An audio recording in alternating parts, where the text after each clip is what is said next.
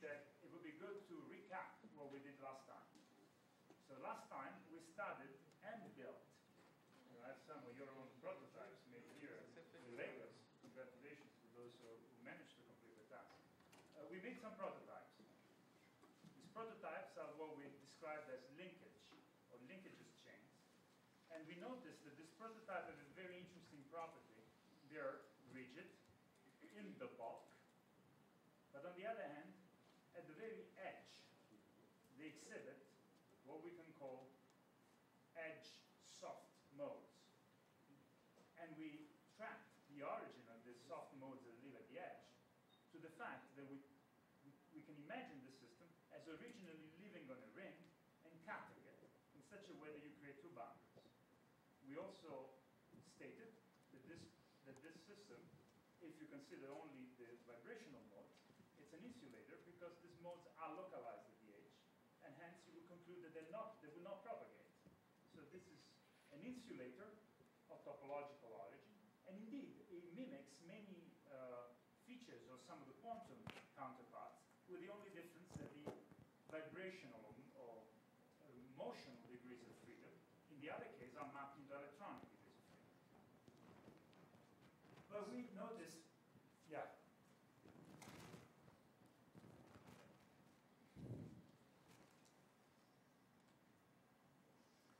Thank you very much. But we noticed that there is a very important physical distinction between mechanics and quantum mechanics. The electronic states live in the Hilbert space, which is a space separated from the space in which the structure lives. Okay? Whereas vibrations or motions involve motion of atoms or nuts and bolts in real space. And so what we observed is that when we take one of these modes and we excite it, that is to say, we try to push it, we cause a deformation in the structure, and the deformation in the structure allows that mode to propagate. And now the softness moves a step at a time. Here now it's rigid, but in the place where you shifted that softness, well, it's soft again. It's as if the mode gets carried at what we called a domain wall, separating, well, now I'm going to be messed around, but right-leaning from left-leaning states defined by whether this rod is pointing like this or across this side is pointing like that. Okay? And of course, we observed that if you literally tilt this chain, that's enough to set the motion free. Okay? And another thing that we did is that, especially this was evident in the practical, we noticed here that this chain, the degree of softness here involves just a couple of points. But when you make it with slightly different parameters, this is one example done by one of the students, you can see the localization at the edge changes a little bit. Okay? And however, the existence of this propagating state is robust. Okay? So you're saying that's even during quantum that a topological state can propagate into the bulk? There is actually an example in polyacetylene which can conduct by means of solitons, but of course it will not be zero energy because typically electrons don't have the same property that I described here. But that's not universal. It's just No, this is a very specific feature. And this, 1D system. no, I think this is what engineers call a mechanism. So there could be a mechanism also involving 2 or 3 dimensions. We just singled out this for simplicity. One thing that also is quite interesting is that some of the other students also made prototypes like this. And they observed that you can even mess around a little bit with the length of the chain, not make it uniform everywhere, and still the motion survive. Okay? So there's certain robustness also to what people call disorder, provided you don't exceed some thresholds. Okay? And so I think the time is ripe to literally go back to the drawing board and try to understand the mathematics behind what we've done. Okay? In other words, try to write down equations that tells us, okay, how much how localized is this degree of softness? Where is it here or somewhere else in the sample? Okay? And in general, what is the shape of the deformations? Okay. So as you notice from Mark's talk, topology is particularly good at making qualitative statements and of very broad generality. But usually the power of topology is fully uncovered when you couple it with field theory. In other words, we're writing down equations that will describe, in this case, the elastic deformations. And so the purpose of today is to start from Pythagoras' theorem, helped with this infamous trigonometric identities, and derive precisely the Soliton solutions that you see propagating in this chain. It's clearly a case study, and I think it will bring in some nice point that Mark also touched, in particular in connection to the domain wall. And you know, if you have a lot of stamina, you can actually do this construction also for more complex defect structures. Okay, let's get started. So I suggest that we take a good look at this system, and we make a bit of a new drawing. In particular, note that in the ground state, all these angles of repose are the same. Okay, in other words, okay, this angle is theta bar, let's say. This is theta bar, theta bar. It's a uniform state. Okay? But what we want to now calculate is the non-uniform state, as Mark said. Okay? So how do we do it? Well, let's make a better plot. So let's say this is the bar. These are the points where we have pinned each rotor. In yellow, I'm going to draw the rotor itself. At a distance a along these lines, there will be another point where we're going to have another rotor.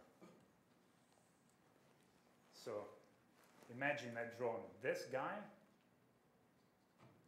How's it going? Just a second. Imagine that I've where is it? Yes, I've drawn this, and then we are connecting it to another, or this one and this, and there will be something that connects the two, like this hinge here. So let me just draw it. It's probably easier to see it here. So there are two angles. I'm going to call this angle theta n. I'm going to call this angle theta n plus 1. Then you can imagine that on top of the rotor, remember, there is some sort of particle here. And then there will be something that joins them. Okay? Which is straight. Okay? And now we will assign length r to these rotors. These are absolutely rigid. They're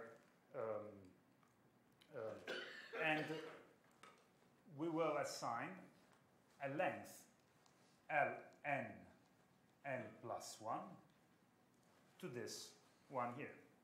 Now this one here could in principle be, if you like, a spring. It could be a spring. So it could be stretchable. This is my spring. Can you see it? Okay. And so concentrating on the zero energy motion, the one that involves not zero kinetic energy. Kinetic energy is always there. Zero potential energy motion, stretching energy motion, means writing down a constraint that this quantity, L, or if you like, delta L n n plus 1, will always be equal to 0. In other words, the springs will never be stretched. Okay? And if it wasn't, if this quantity was not equal to 0, then you would have a cost proportional to its square. Okay? So I can simply write down my, sorry, these shocks are not the best. Huh? I don't know. Yep. we'll overcome this difficulty.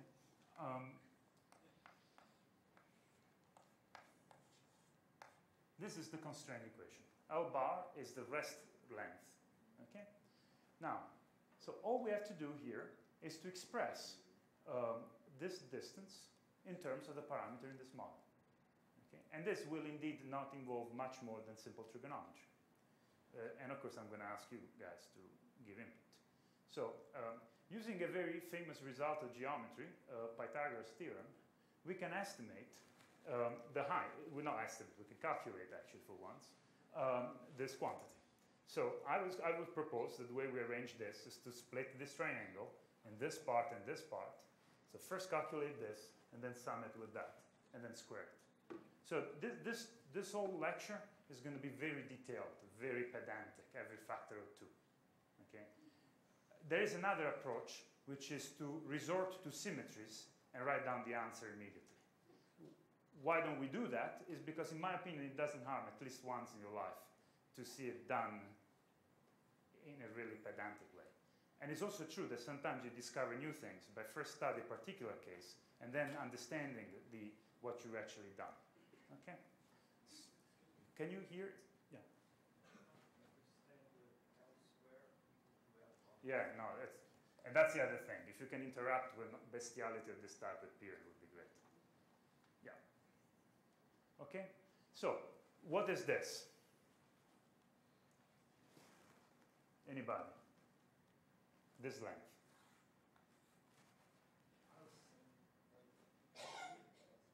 Wait. Sine? If I want this. Cosine. Okay. So, can you see if I write here? Yeah. So, I'm going to say, please shout. Say loud.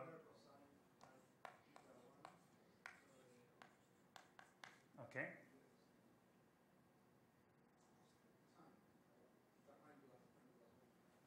You mean this? Okay. So it's this piece plus this piece. Can you see that this is the angle theta n plus 1 and this is the angle theta n? Clear to everybody? Okay. And what do I do with this? No, wait. But for Pythagoras, what do I do with this? Square it. Good. Square it. Okay. Then what else do I need to do? I need to calculate this. What's that?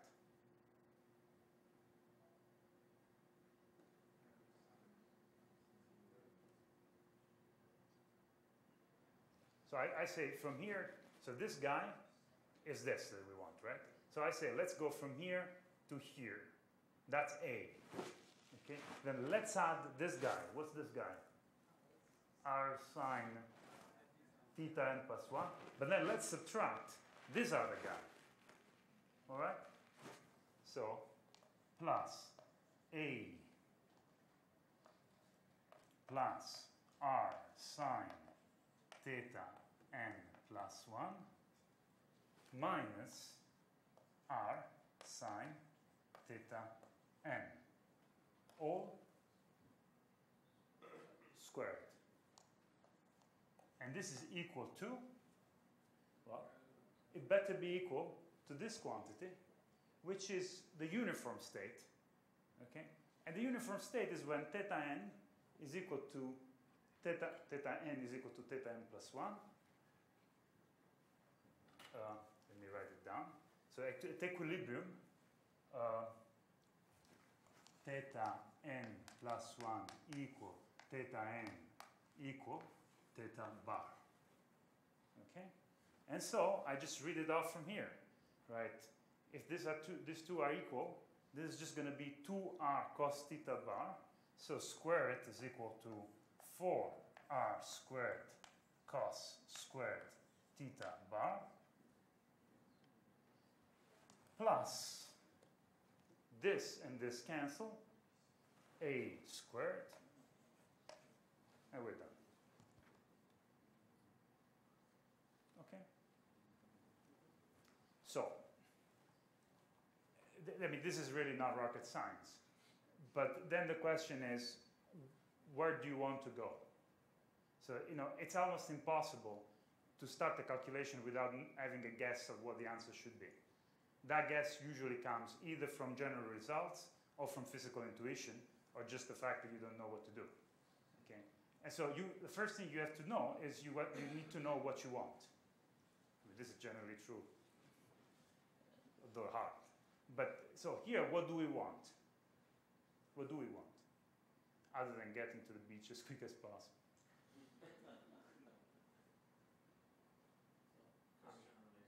Huh?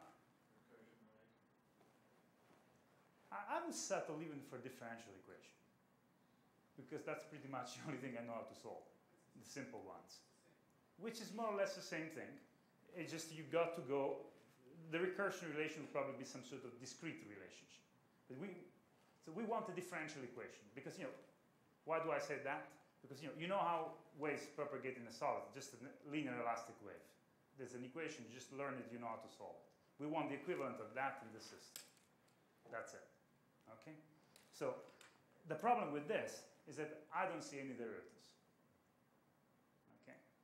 And so we got to massage it until the derivative pops out. Okay? So now that you know the answer, you know how you massage it. Okay? Well, you know what you want, right? Good. All right, so how are we going to do that? Well, first of all, you have to do a little bit of math. You have to be patient. That, for example, is not my strength. But in this case, it only involves expanding this expression. Okay? Now, let's do it slowly. The potential for mistake is extremely high. So I squared this, and I pick up a cos theta n plus 1 squared. But I see its body over here. Okay? So once I erase everything, I'm going to get, certainly, r squared. Okay? But I'm going to do it for this guy and his body too. So I'm going to pick up another r squared. Okay? And then, well, I'm going to pick up the cross product of these two. That's going to be 2r squared cos theta n plus 1 cos theta n. And then, well, I'm going to pick up cross terms from here too. Most crucially, the one in this and that, which is going to look like minus 2r squared sine theta n plus 1 sine theta n. All right?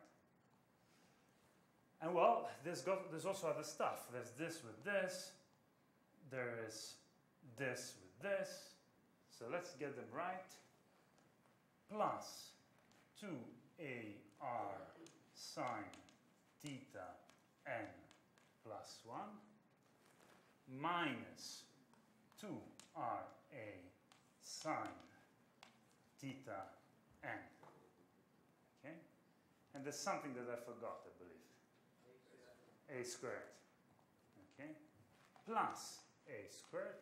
It doesn't harm to count the total number of terms is what it's supposed to be. Equal to a squared.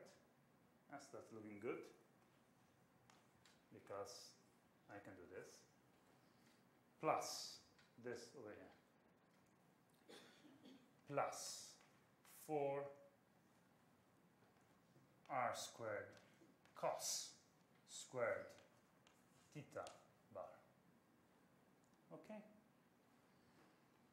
And there's a lot of things floating around here that we could eliminate.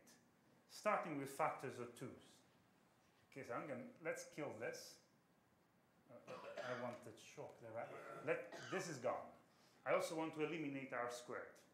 Okay, so I'm dividing everything by that. So I'm authorized to throw this. I can throw this. I can throw this. I can throw this, provided that I put an r under here. Throw, divide. These are gone anyway. Throw this and stick a 2 there. All right? Problems? Well, then you look at some of these things and they just smell like high school, solid high school mathematics.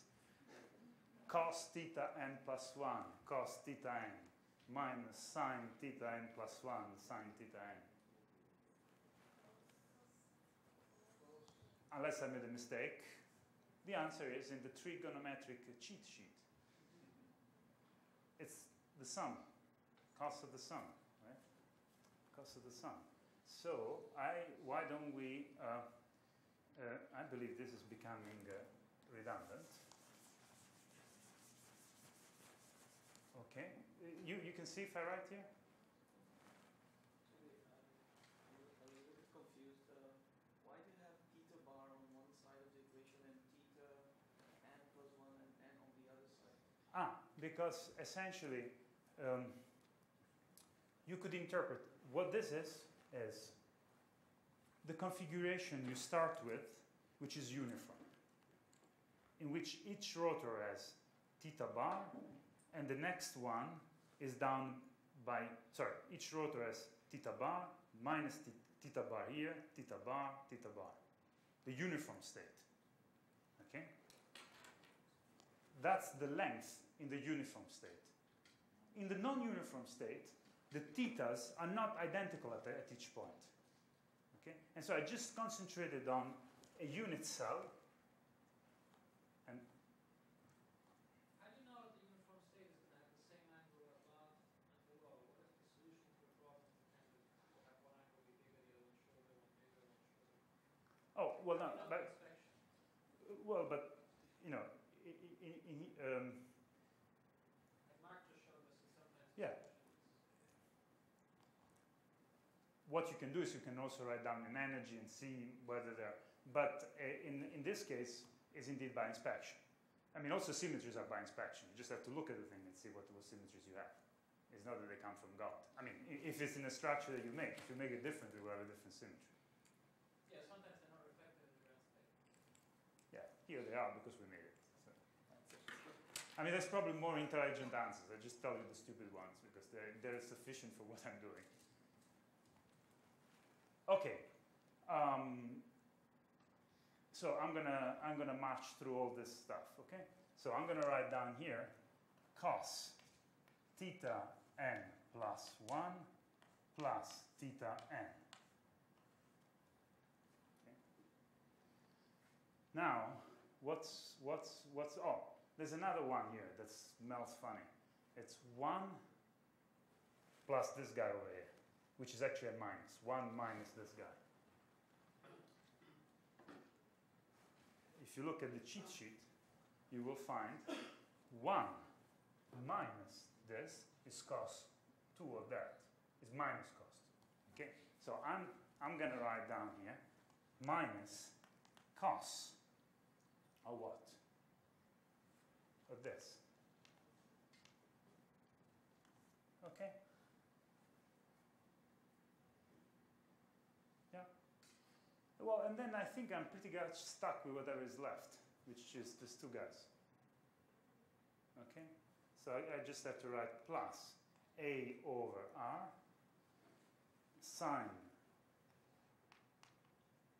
theta n plus 1 minus sine theta n. And the only thing I can add is equal to 0. And I would like to box this equation, not because it's particularly profound, but because it's less messy. Okay? Now we look at that, and we say, remember what we want to do. What we want to do is we want to get differential equation. All right? So the preliminary step to take a differential equation from a discrete model is to take a difference. Okay? And what's the term there that looks more awful? The last one, really. Okay? And in particular, another thing that you notice, again, by inspection, is not even true for all the solution that this guy can have, is that even in the non-uniform solution, usually theta n and theta n plus 1 don't differ by much. It doesn't have to be. But you just look at it and you say, well, it doesn't differ. It's a reasonable assumption. You could even make it as a working assumption. So you can then say, well, just armed with this basic facts, why don't we make a first attempt to take the continuum limit? Okay? How many of you are not familiar with the expression taking the continuum limit?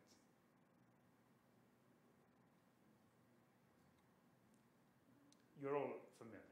It means that you go from a model which is discrete to one expressed in terms of fields. So theta n, now it's a variable, now will become a field, like the magnetization or the electric field and so on and so forth. Okay, so it's always a very tricky step. So take continuum limit. Take continuum. In some cases, it's not even possible. A lot of the interesting research in modern solid-state physics is about cases in which you cannot take the continuum limit easily. But here we can. So how are we going to do this? Well, so... Huh? Yes. So we're going to assume that, although it's not really true in practice, that the variable in which we measure our displacement, the dx, is going to be this a. Okay? So please notice you can take the continuum limit even if the a is not microscopic, provided that the solution you study, you don't require information about distances compared to a. Okay? So what we're going to do is we're going to say a is going to go into dx, okay?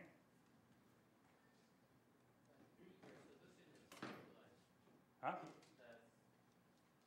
So you're assuming that some zone is not going to be Well, localized. if you're noticing here, again, this is the importance of observation.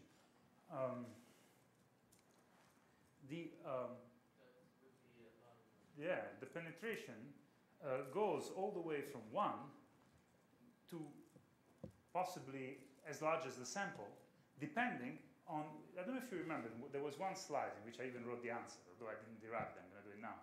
It depends on theta bar. When theta bar goes to 0, actually the penetration depth, or if you like, the length over this thing is soft, diverges.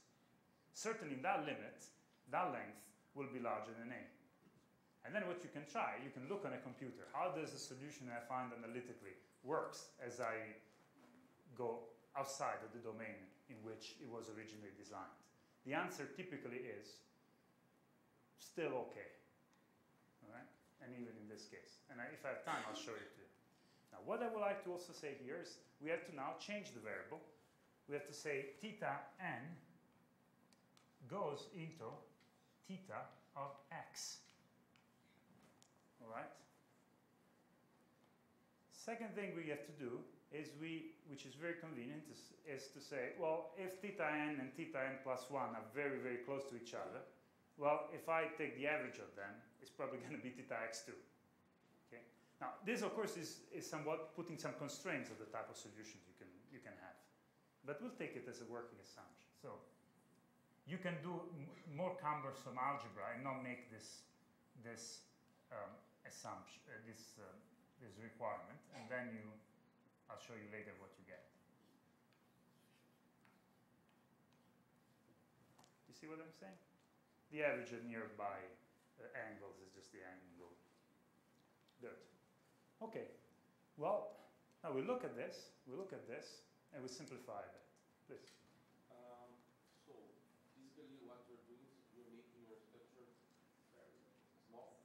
No, I don't like to view it like that. So, you see, when you do a continuum limit, the A could be even a kilometer. If I do a continuum theory and I make prediction on something on the distance on 100 kilometer scale, then I'm fine. In other words, provided that you do prediction on scales that are much larger than the discrete structure that you're considering to be infinitesimal, your prediction would be correct. Of course, do you see what I mean? Mm-hmm. But mathematically? Yeah, mathematically, I'm taking A to be infinitesimal. That's what this notation means. But it doesn't mean that the structure has to be made of atoms in order for that to be correct. Okay? R has to remain proportional to chaos to be in the same model. Maybe we can multiply and divide by the system size and that's Yeah. Yeah, but as I said, it's not just the system size only. It's the length scale at which you want to make prediction about. Okay? But, I mean, in your toy model, at least the defect is a point defect. So are you saying that the defect? No, even in my toy model, so in this toy model, indeed, things are very localized. Okay? But that's just. Defects that you're going to get are going to be. But I can make them as wide as I like. Okay? In other words, this domain wall doesn't have to stretch over only 2 lattice spacing. It can be the whole system size. And is controlled by this parameter in a way that we can calculate. And we already guessed a little bit by playing that. So basically you're turning your system like from one chain of particles into a rope. So Yeah, I don't know. I mean, I would just say that I'm taking the continuum limit. I mean, what does the continuum limit means? Means that I'm replacing a discrete system with a field.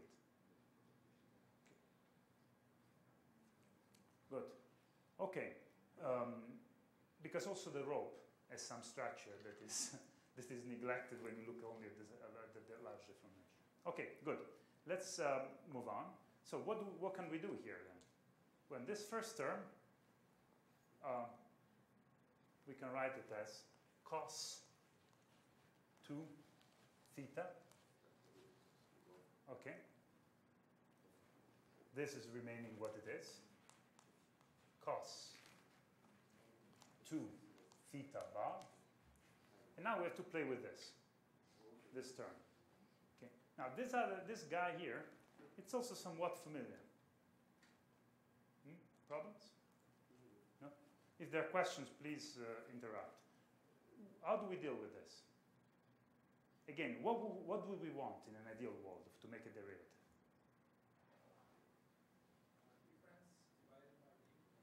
Exactly. So in other words, we would like to have theta n plus 1 minus theta n stuck inside only one of these guys, not split between two. Okay? Another question is that, can all the trigs help with that?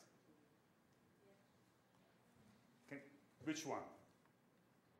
The bottom, yeah. Okay, let's do that. Let's try it. So we got to rewrite this plus a over r is going to be, this is 2. Let's try to keep track of this 2. They're always the nastier.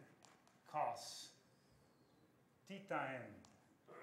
Well, okay, here this is going to give you theta n plus 1 plus theta n divided by 2, which for us is just cos theta. All right? So it's really this one here where the beef is. It's sine theta n plus 1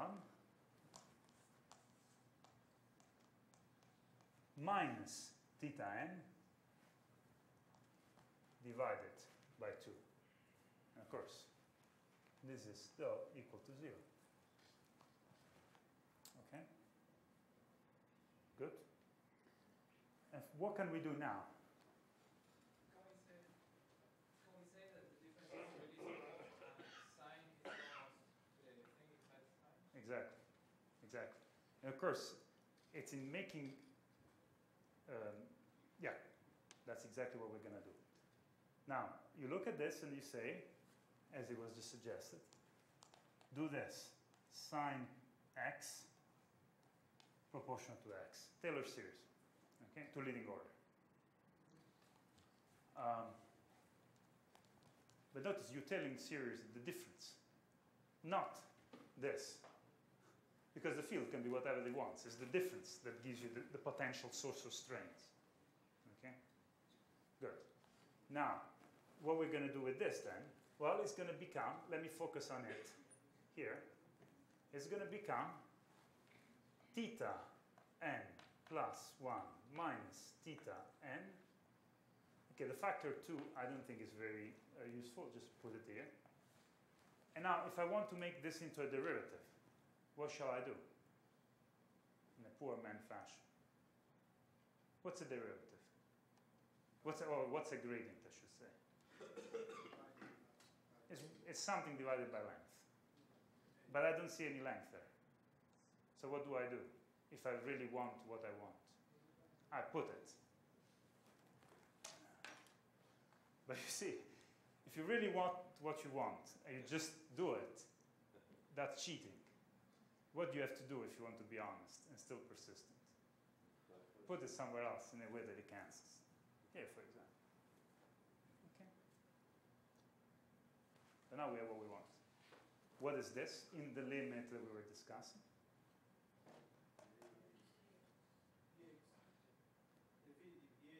Yeah. Derivative of theta with respect to the x. And there is this factor going with the further right, which of course will nicely couple with this other stuff over here. Okay? There's also a potential of killing a factor of 2, which is always very appealing. And I'm going to just write down the final answer. Okay? You watch out that I don't squeeze at the very last a fatal mistake. Cos 2 theta minus cos 2 theta bar plus a squared, this is cancelled with that, over r d theta dx cos theta equal to 0.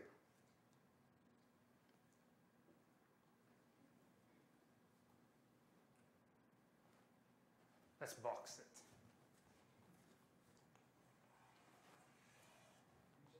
Yes. Earlier, when you did the cosine average, you removed all the second order term. Here you have a squared. Do you have any reason why you don't do?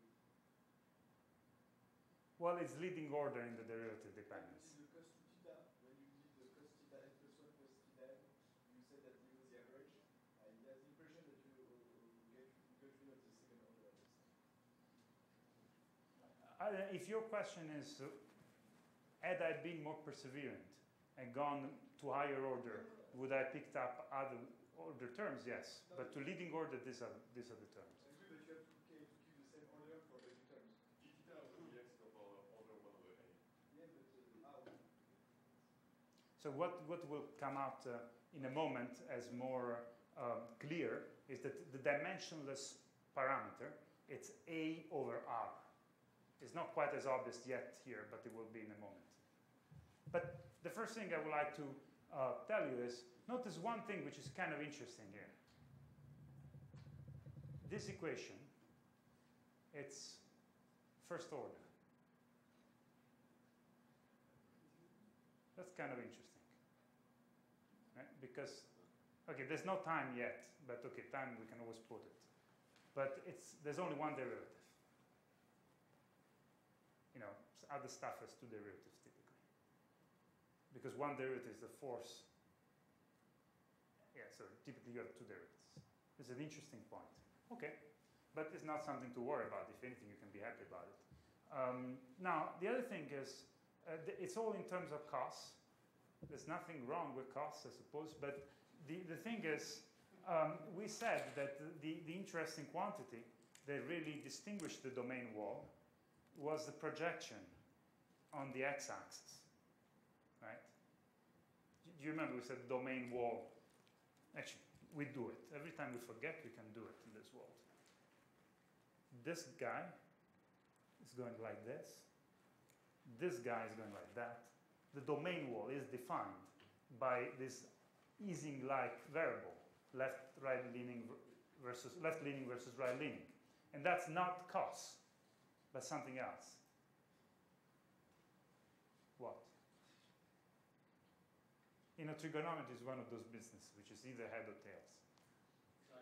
Sine. I mean, there's also the other ones, but they're derived. Okay. Good. So sine. So how do we convert this into sines?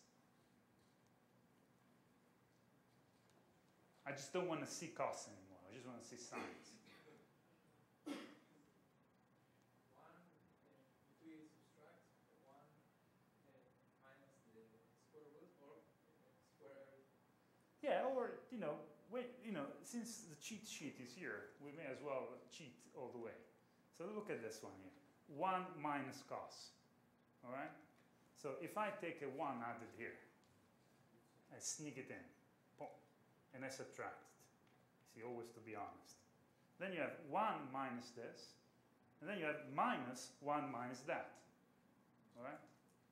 And that will give you 2 sine squared or whatever you want. Okay, so let's do that. So that one is going to give you 2. Let me re-go back in white. 2. Please help me. Oh yeah, I just have to. Here there's a potential for a mistake in the sign, but I believe I'll make it. Sine squared theta bar minus sine squared theta. All right? Yes? Plus a squared r. Oh, how am I going to deal with the final cos?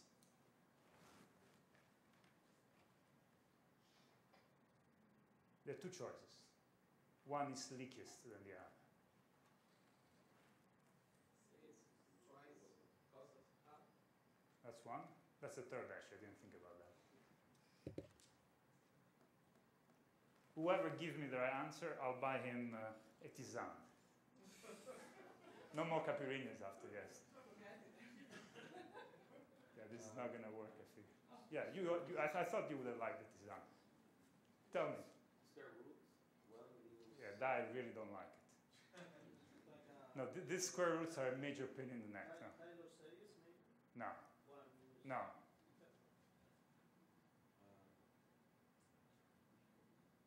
Hey, check this out. This guy, This is the derivative of the sine. there we go. But what is a sine? Huh? What is a sine? What? Oh, tisane. It's a mental. It's a herbal tea. It's a herbal tea. So you will walk in Ipanema Beach with a chamomile, warm chamomile, and you'll be the coolest on the block. Just don't say that I gave it to you. Okay, dx of sine theta equal 0. Okay. And then, since we are at it, and I believe, yes. So, did I make some?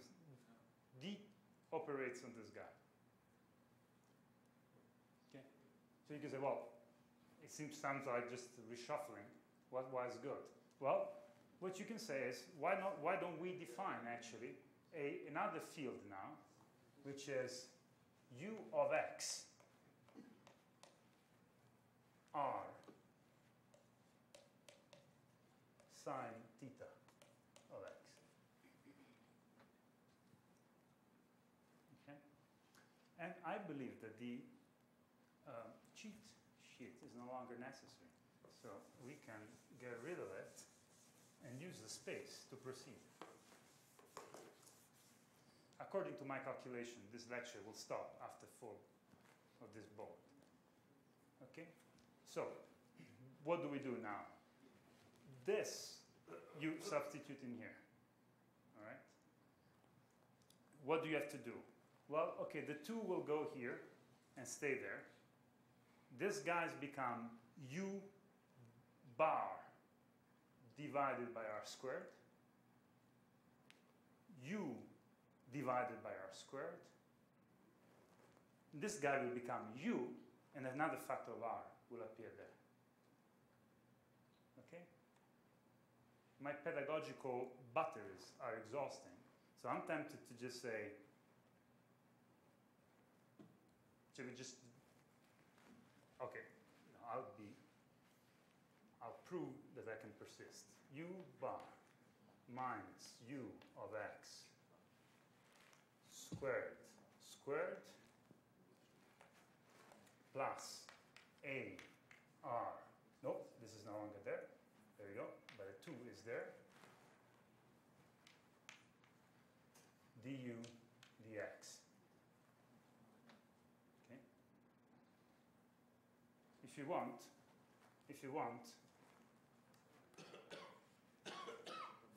correct? I think so. A squared, yes, that one you got. Also because it better be, because this is dimensionless and this is length.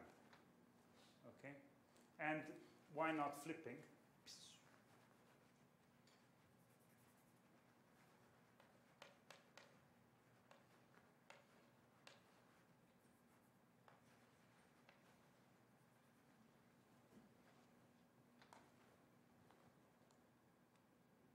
Okay, well, this doesn't look too bad, actually. Huh? My friend, I told you that this was nonlinear. We are deriving a nonlinear field theory, so you had to expect it. And but you know why it's nonlinear? It's not that we're bad. It's just that you see what has happened in this system. In this system, you know, the guys who like linear stuff, they always say something like omega squared equal. Right? It's a long time since I've done this. But in this system, since they're spinning, there's also something like that. You guys know what I'm doing. This is the energy. Okay? So this is say K, right? And so this thing here looks like that. Okay? And there is something here. Do you know how the pro called this? Huh? Gap. Gap. The gap. So gap means if you look at low frequency, that is to say very low energies, you're not going to find this type of solution, okay, which is a plain waveless solution. Now, what we've done here maliciously by making these things rigid is to take the gap and push it all the way to infinity. Okay? Why? Because this is it's a frequency scale that would come from the square root of the spring constant. The moment in which we make it infinitely rigid, that frequency shoots up. And why? Because something infinitely rigid is not going to be the time of oscillation, with the age of sorry, omega goes to infinity, t is very short, because if it's very rigid, it will do like that. Okay? So in this system, the gap, it's the only thing you have. Okay? And now you try to propagate something in the gap. And the only channel available is nonlinear objects. That's why I was saying this is a topological insulator when you confine yourself to linear response or to linear approximation modes, but it becomes a conductor in the nonlinear theory. Okay, but now we have one step more to do, which is just solve that equation.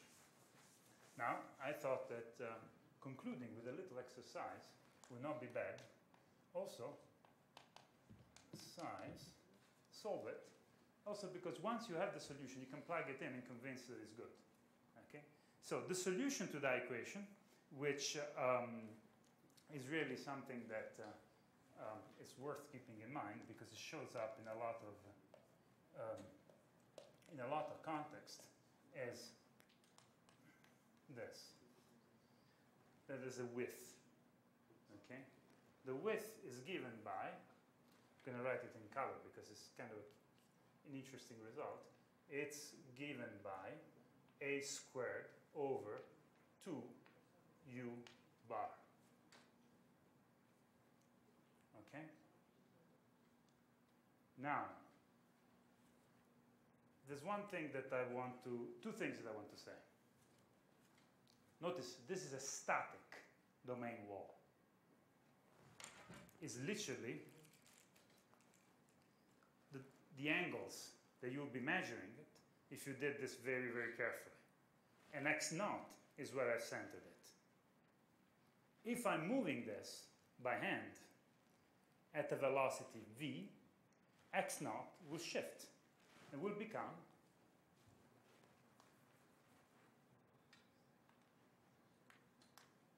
minus vt. It would be more complicated if you had springs. Okay? So it's worth emphasizing. Here what we've taken is the limit in which this spring constant Ke has gone to infinity. So linkages. Okay? Then this is the solution. There's not much more to it, but there's already something that we can do. We can plot it. Okay? So actually, first of all, have you guys seen things like that in your life? Say again? No? I suspect that many of you have seen it. Maybe not quite the formula. But the word domain wall in magnetism means something to you.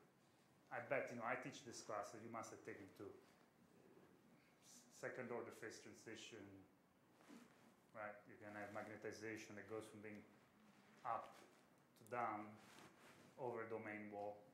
That's exactly that. So what this is saying is the domain wall that interpolates between two different allowed value of the uniform ground state, which is what you were asking. So if you like u bar and minus u bar, notice the form of this. As a width, and this width, aside from the writing factor of a squared, is proportional to 1 over r sine theta bar. Why couldn't you just put VT? I mean, how do I know that this is propagated?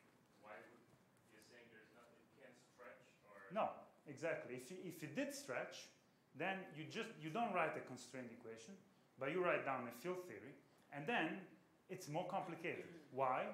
Because you can trade off some compression for the kinetic energy, and hence the solution, in fact, it's kind of cute, will be a Lorentz invariant theory. So as this thing moves at higher velocity, it contracts its width. Okay? Of course, we can do that too. But notice what I want to draw your attention to. There's something that happens when theta bar is equal to 0. Think about magnetism. You see, I always assign this problem. In magnetism, you measure correlation function, 2-point correlation function. Then from a correlation function, you can extract the correlation length. The correlation length at the critical point diverges. Okay? But you can also see that divergence differently. In a non-uniform system where you have a domain wall, the width of the domain wall is that correlation length. Partly because at the critical point there's only one length that does all the game. Okay? And so if you look at the size of domain walls as you approach the critical point, you will see that diverging. So here, the divergence of the width indicates that at that point something special is happening. At that point, the system is no longer gapped. Okay? So I've restored that translational symmetry that it's not only translational, but I restored the long wavelength phonons that are there from Goldstone modes. So that is the only thing you cannot do if you want to preserve the stability, the robustness topologically of this object. Why only one critical point? I mean, there's No. no critical point here. Actually, this is not a thermal theory, but if you wrote actually the elastic energy,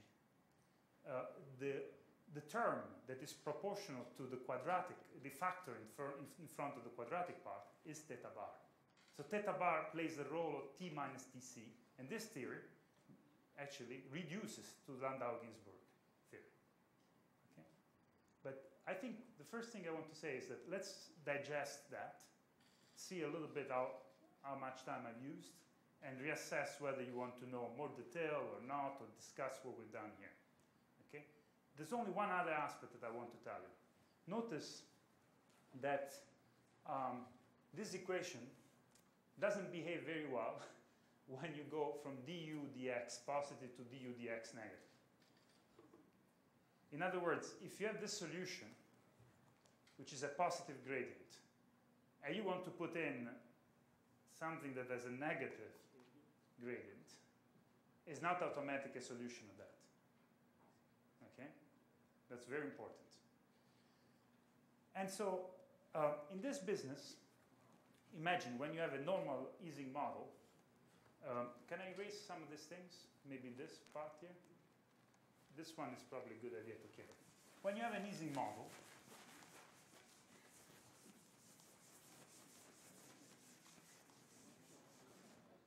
imagine that you study the Ising model. Okay? And these are different magnetization domains. Okay? And let's say that you studied on a ring. What you would say is that you have a kink here and an anti-kink there. And if the conditions are periodic, which is what happens in a ring, you better make sure that this object is exactly cancelled by that one. You could have 300 of this guy and minus 300 of that guy. That would be fine, because it will raise the energy. But you got to have them matching in numbers. Okay? By contrast, for example, if you demand that you have something like this, with a minus infinity and plus infinity, the two ends do not need to meet, then you have a net amount of kinks, which is plus 1. Okay? And so what I want to write down is what I could call, somewhat pretentiously, a topological conservation law that embeds this property that we just discussed. That, you know, this is not this, it's not the symmetry that comes from Noether theorem that gives you this conservation law. This is just the behavior of the boundary, something simpler, if you like. It's, or I don't know if it's simpler, it depends how complicated the problem is, but it's geometry, it's topology. Another example would be if I take a bar, this is similar to what he was doing, and you take a bar, a line, then I twist it and re-glue it. There's something stuck there, which is a kink in twist. And if I've done it twice, I will have two of them, all right? Okay, so here, let's see what happens. Already, those of you who have played with this have noticed that once you start moving the kink inside here, nothing else moves. So this is the perfect channel that allows only one guy to move unperturbed, stable, but I cannot do the usual game of sending, say, kink and anti-kink, see whether they pass each other. Okay? So let's see how does that work. Well, first of all, if I want to embed this into equation, since the kink and the anti-kink differ, because in one case, du dx is negative in this region, there is positive. What I can just write down is a quantity, which is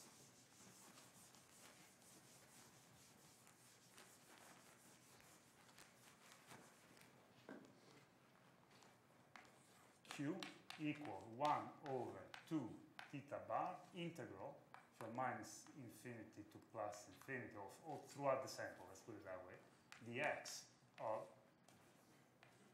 du dx, this is a little bit trivial, u infinity minus u minus infinity. Okay? Well, divided by that factor. That factor multiplies it. Okay? So, if you are on a ring, u infinity and u minus infinity are identified. Okay? So Q must be equal to 0. Okay? By contrast, if you have the situation that we have here, that on one hand you're left leaning, u bar, and on the other hand you're right leaning, minus u bar, then you are in this case. And then you do u bar minus u bar, that's 2u bar, divided by 2u bar, gives you a net charge of 1. Now, in a normal system, that would just tell you that the net number of kinks must be 1, but you could have 3 kinks minus 2 anti-kinks. Okay? But notice, this construction here does not have this, in which a du dx going into minus du dx is a symmetry of problem. That means that in what pretentiously you could call the zero energy sector of this theory, you can only have either kink or anti-kinks, but not both. That's not a property of the model. It's only a property of the fact that you work at zero energy. And that's where we got that equation from. So the anti-kinks are suppressed. So the fact that Q equal 1 is the conserved quantity also means that there is one and only one kink present in the system at a time and nothing else. And it will move undisturbed, will not care what other people do. And this is the story, essentially, of what you see here and the reason for the robustness of this mechanical device. Thank you very much for your attention.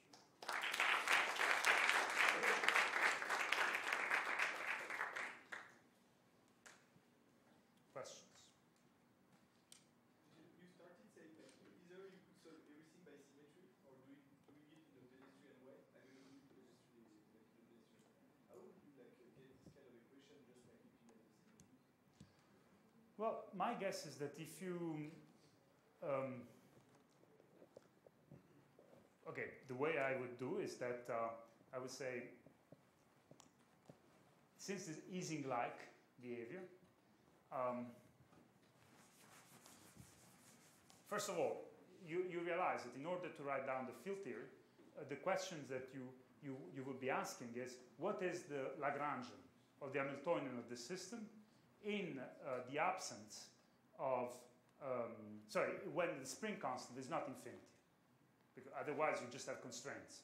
Okay? Then you would say, well, you need an energy that favors one of these two states, which is, so this is energy versus U. This is U bar minus U bar. And you know how to write down such an energy. Okay? It will have AU squared plus B U to the fourth. Okay? And by tuning this, you will be in good shape. Then you would say, well, look, I also don't want this U to change. Okay? So notice that this is a functional, right? So, okay. Then you will add du dx squared, for example. Okay. But I think if you are used to physics, where typically the solution of your theories come from writing down a functional and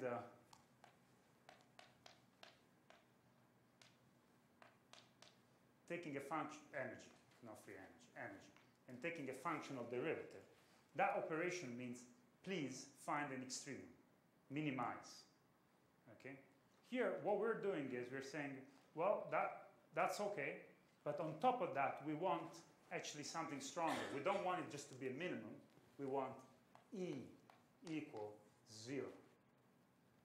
So you're setting the energy equal to something, not just the derivative equal to something. That means that our equation of motions will have things that look like boundary terms that you would not normally pick up naively. Okay? So since you're so curious, why don't I show you? Do I have a few extra minutes? You guys can bear a couple of slides? Yes. Okay, well, given the enthusiastic response from Svan, who is rarely a fan of field theory, I really feel entitled to do everything to you. I have to say, my own preference is after going to the beach, so I'm gonna stick it to 10 minutes max. Can I have the thing to? I just want to show you such a thing, and also actually the thing that I really want to show you even more than the more equations. I want to show you that it works, because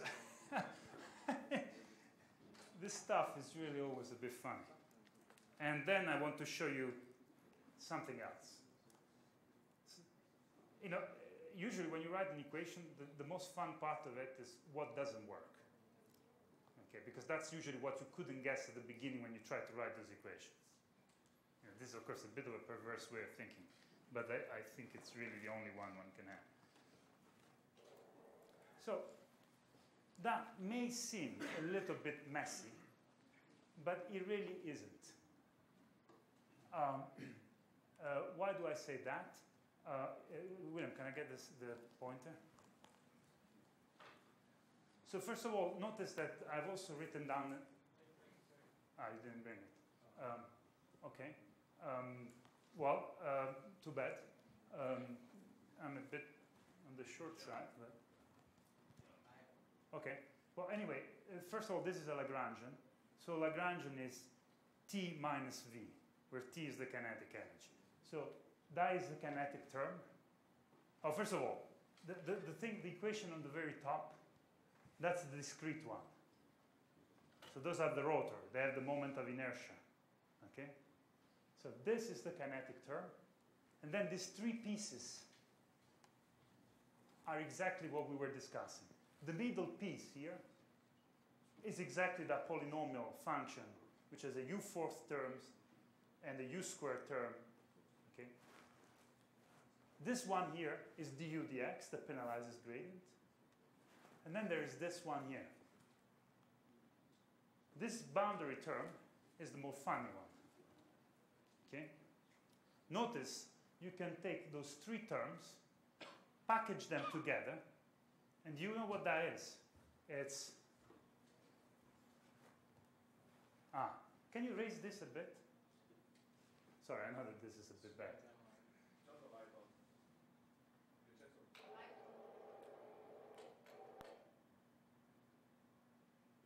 Yeah?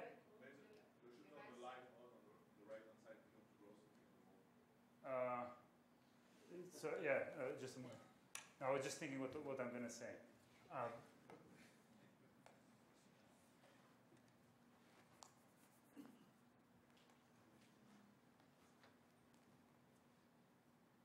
You see? This, you know, forgive the factor, I don't know, I cannot guarantee the factor of A and 2. But you square this, you get that. You square the last term, you get this. You square this one, you get the middle. And then the cross product is the third term. The pro called this BPS trick. Trick used a lot in field theory, some contexts. Mark probably has written paper on this stuff.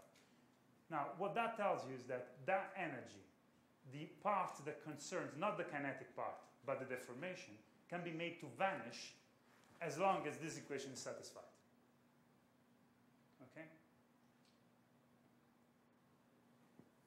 But going back to you, if I had to guess this one, I would have probably guessed everything, except for the last term being a little bit touchy.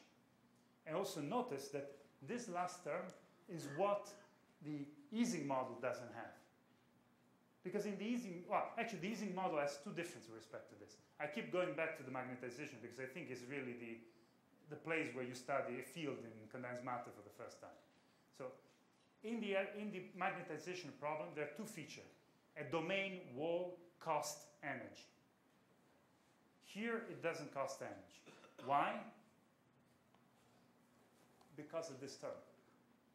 Because once I put this term together with the other two, I can make a perfect square, and if the content of that square vanishes, the potential energy is zero. Why in this system the anti-kink cannot cost the same amount of energy than the kink? Again, because I have this guy, the du dx. If the du dx is there, then it breaks explicitly the symmetry in the ground state between the kink and anti-kink. And hence, I have this peculiar behavior of the topological charge that I was indicating. And of course, what you can do is you can say, well, if you have this machinery, you probably can write down solutions. Can you please lower this? One thing that it didn't. Can you think you can lower it a bit? Huh? Yeah. Okay. But what's the connection? Can you please lower? Oh, okay, sorry. Yeah, no, but I really want to show you this thing. Yeah, good. Yeah, that's great. Now, notice one thing here. So there are different ways of doing this. One is formal, and you say you have a Lagrangian, you see what symmetry that Lagrangian has. And that Lagrangian has to have a symmetry which is Lorentz invariance. Now, this mystifies stuff because it has nothing to do with bloody relativity. It's just because that's a combination of some changes that you do. Well, it has to do with relativity because relativity is like that too. But the way I would say it is this. You look at this and it says one thing. In the linkage limit, the speed of light goes to infinity because that's not the speed of light, it's the speed of sound. So in the linkage limit, this guy is not there. You don't worry about it. The width of the soliton or the kink is purely dictated by geometry. Now, if you go in the springs system, then you can do one thing, which is to trade off some of the potential energy for kinetic energy. And so the solution that you found in the linkage limit is no longer the right one, because by changing it a little bit, you can make the potential energy a bit unhappy and the kinetic energy a bit happier. And there's a trade-off. And that trade-off results effectively in a Lorentz contraction of the width of the soliton, or the kink, as it moves faster and faster. Notice that this is another feature of nonlinear objects. The velocity at which they propagate, as well as their features, depend on how hard you kick, unlike linear waves.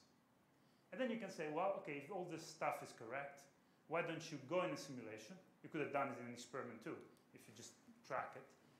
Plot as the dots the position of the particle, that's u, the rotors, the r sine theta, versus x minus x naught.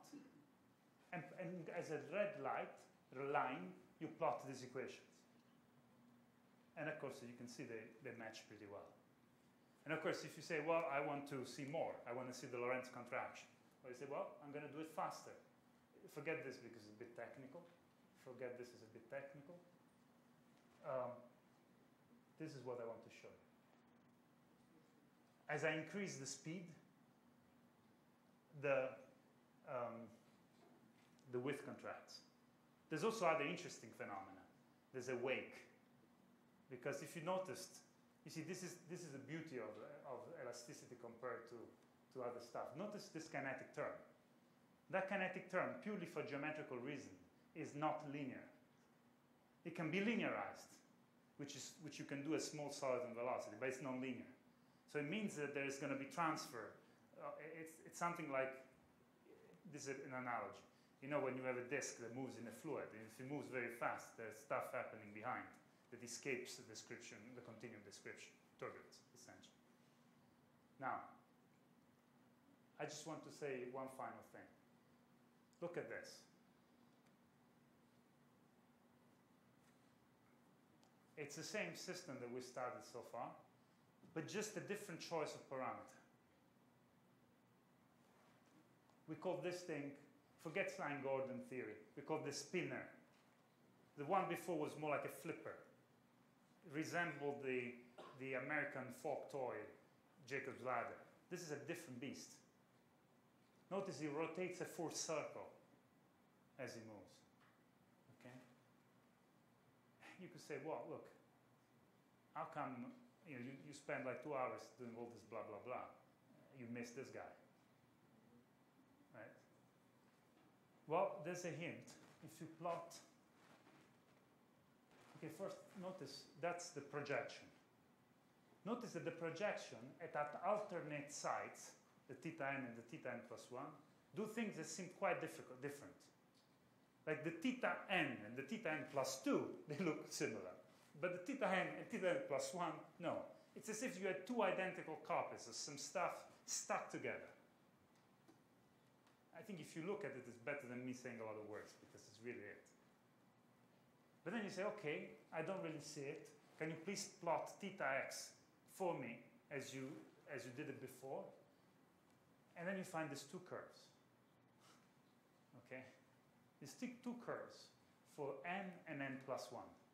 So distinct branches, if you like. Okay? And of course, what you can do is you can write down the theories for it, and we did it. But the fact that you can write down theories is not the most interesting thing. The most interesting thing for us was, look, we see this stuff. It looks very interesting. It's different qualitatively. It also delivers the point that while the topological protection mechanism is a global property of the system, by just changing the geometry of the unit cell, I can get different type of the solitons. That's why we're saying that this is the simplest topological mechanical metamaterial. Okay? But most crucially, I look at it and I say, boy, this is pointless. Because this occurs when you make those sticks long, and there's a lot of self-interception.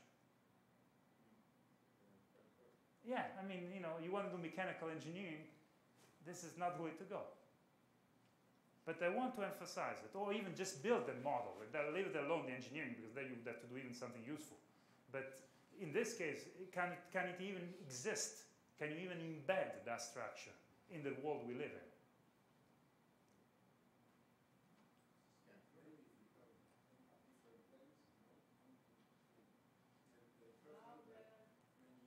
Louder.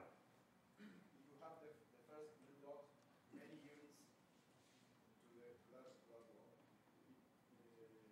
It shows the second one. And then? That many units of -1, different planes. Stair. Yes, like a stair. Every red line is a different stair. Made to work. I don't see if they cross each other. So if you wanted to test your hypothesis, I have looked. good. That's, I mean, essentially we did everything you did, exactly it took me 2 weeks. And I had to be convinced that it was worth doing it. The answer is yes, it's precisely what you're saying. So it works. Absolutely. And I'm going to show it to you, and I'm going to show it to you, really give it to you. In fact, it's here. But I think it's probably worth elaborating a little bit on your suggestion, because it's not so simple. I think what he's saying is that, yes, they're hitting each other. But if, before they hit each other, somehow you can extend the system in the transverse direction in such a way that it moves to the next. And then when the next is about to hit, it moves again. All the self-interception can be avoided. But effectively what you're doing is you are unfolding, or you're expanding what looks like a 1D structure there into a full-blown two-dimensional system. So you can get this movie from the archive too. Can the spinner be realized? This is the concise answer of Brian Chen, who figured it out. You stagger in the third dimension, in the transverse direction. Okay.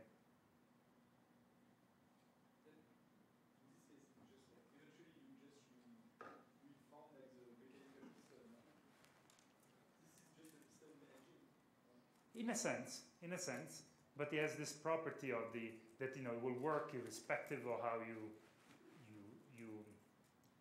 if you deform it a little bit, it will not stop. That topological protectance that I was talking about. But you can see here. I mean, I'm going to encourage you to come and play around if you want. Okay?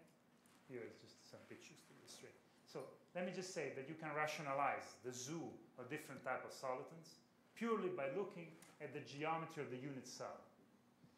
Okay? But this is now switching more in talk mode. So I'm just going to summarize by saying there are ways of characterizing the difference between this and the spinner, and there's a boundary that you can draw in a phase space in terms of the parameter of this mechanical structure that tells somebody who wants to build it where you have one and where you have the other. Okay? And this part doesn't depend on the global consideration about the structure, but just on how you make the unit cell. Okay? Well, again, I think that will conclude the presentation. And here you can find the paper if you're interested, and moreover, most crucially, all the movies, which are even more informative. Thank you again.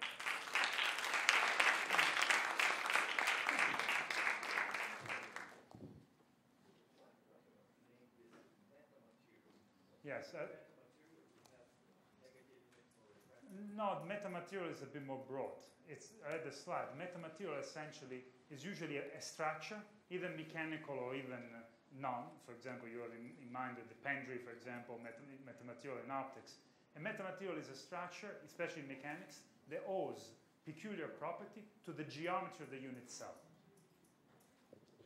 Okay? And so in this case, the geometry of the unit cell is the geometry of that 4-bar linkage. So, okay, here is an origami.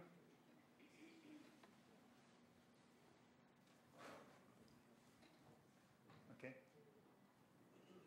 And so typically they have peculiar properties of conductive sound, which is what we're doing here essentially.